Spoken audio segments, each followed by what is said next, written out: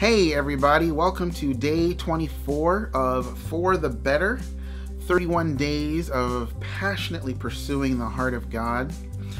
And so we've been asking the question, or answering the question, why does God want to speak to us? What does he have to say? What are the reasons in his heart, from his perspective, on why he wants to speak to us?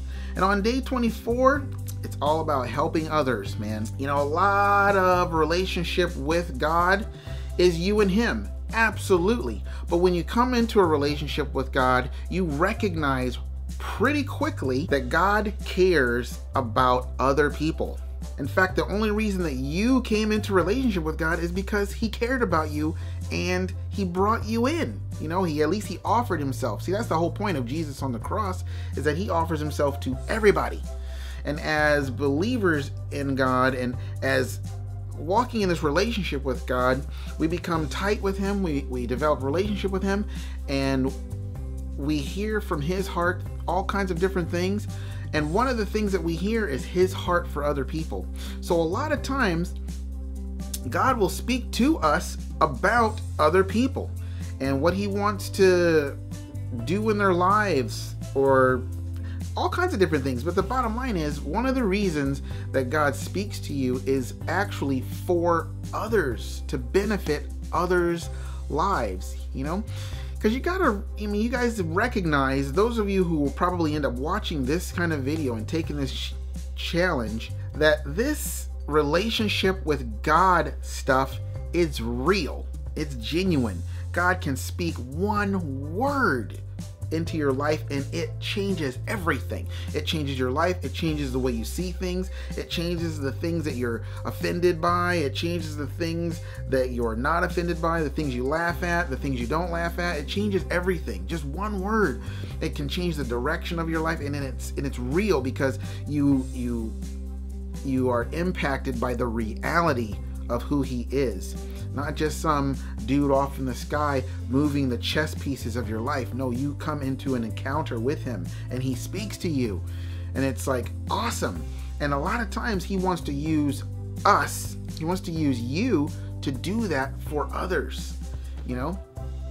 Particularly in the body of Christ, where God, you know, he speaks something to me that he wants to share to you, and he speaks something to you that he wants to share to someone else, and then the whole body of Christ builds up that way because everyone's feeding on the word of the Lord, you know, and that is awesome. Let me tell you, I've experienced it a little bit.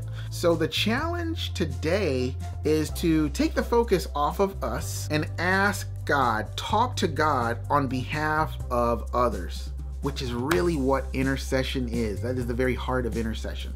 Who knows what God's gonna have you do, or who he's gonna have you minister to, and honestly, it may not be today, but we're gonna pray that it is. But the whole point is to have our hearts opened to the fact that, wait, you know, God's not just about me and him. He's about others. He's about drawing everyone into the most intimate place of relationship with him. And if he can use me to do that today or tomorrow or next week and the week after, then awesome. I want to be a part of that. Okay?